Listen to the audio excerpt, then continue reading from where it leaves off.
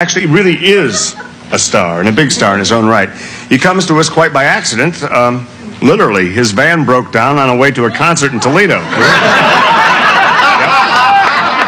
So we figured, hey, no use in wasting a visit to Fernwood. Why not give him a shot on television? Right. This is a big night for Fernwood tonight, and it's almost a thrill for me. Right.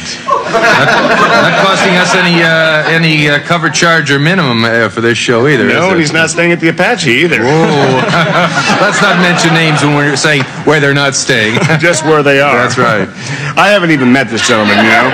But I know he sells a lot of albums, and he makes about 500,000 big ones in 1 year. That's a lot. Yes, and in my book, league, yes. that spells talent. Please welcome the talent of Mr. Tom Waits. All right.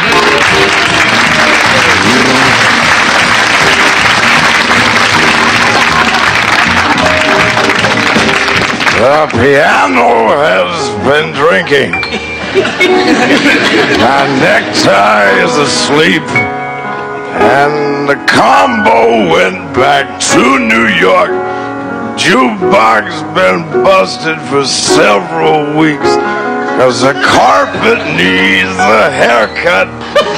And the spotlight looks like a prison break. And the telephone's out of cigarettes. And the balcony is on the make. And the piano has been drinking heavily tonight. The piano has been drinking.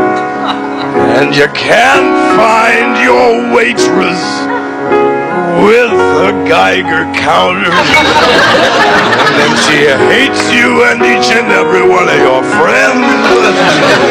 Can't get served without her. And the box office is drooling. And the bar stool's on fire. All the newspapers were fooling. And the ashtrays retired. Cause the piano has been drinking. Not me.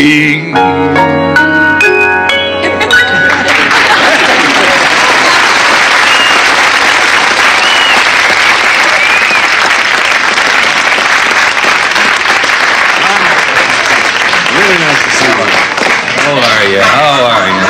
Wow. Take a load off your act. Wowee. Hey, that's rotten luck.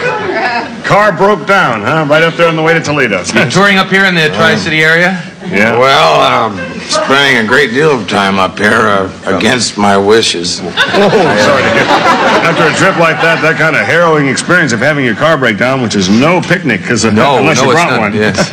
that's really murder. I wish I had something other than this diet soda here to offer you. No sweat. Whoa.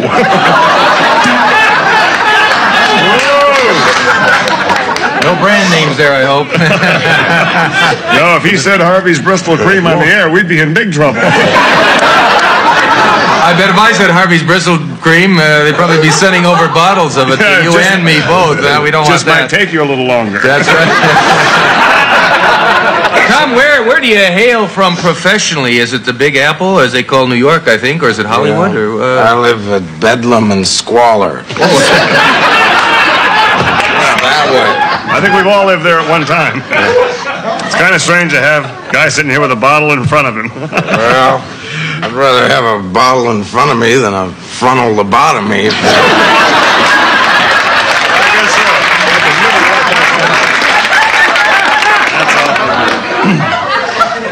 While you've been here in Fernwood, have you had a chance to go to any of the night spots or any of the restaurants or anything like that? It's a wonderful place. You might get to like it. I was out last night. I went to the Shoes and Socks restaurant, or whatever you call it. That'd be the Cup and Sup, I think. Cup and Sup, yeah. $1.99 for all you can stand. It's harrowing, to say the least. Yeah, what did you order there? They have some awfully good dishes at the Cup and Sup. Oh, I had...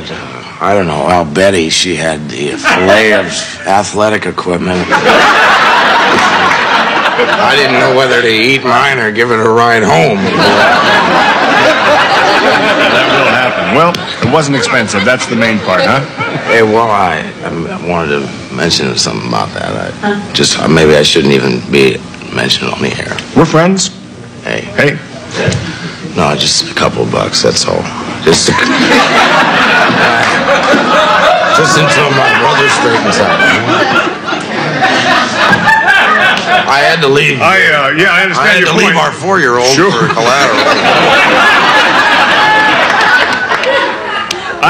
Jerry, give him $20. Hey, that's all right, really. It's my last. That's perfect. Well, I guess by giving you this money, it means we'll be seeing you again soon, I hope. Well, I've enjoyed my stay so far. I should imagine so. We'll be back in a few moments after this message.